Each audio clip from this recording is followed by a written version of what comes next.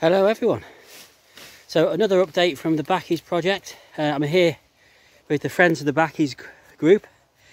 A little bit out of breath. We've been hard at work clearing the woodland area, ready to hopefully start with our wellness and forest school activities in the new year. So I'm just going to give you a quick look at where we're up to and what we've been doing today.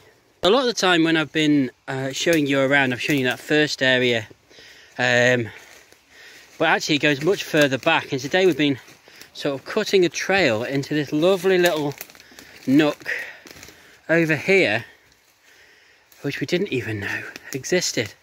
So this is like another little area, and it's really enclosed, right next to everything, but we've got this nice little enclosed wooded area now, free of thorns and nasties. We've been collecting some den building wood, and we've been clearing a path. This is perfect for some hammocks. We're going to use it maybe as like a quiet space for a sit spot, or for even as like a little quiet reading area for our forest school. So this is what I've been doing today. I'm going to catch up with some of the other volunteers as well. Hey, I'm Tom McGovern. We're here today at the lake's back tip, the Backies, doing a litter pick, clearing the area, and just generally improving it.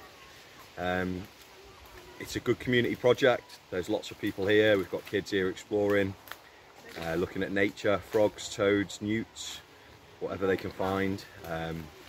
And yeah, the Backies Project's just about connecting people back to nature. A lot of people that live on the lakes don't even know the Backies are here. Yeah. So we're just trying to give it a voice, protect it, enhance it, and just for the benefit of all, really, connect everyone back to nature.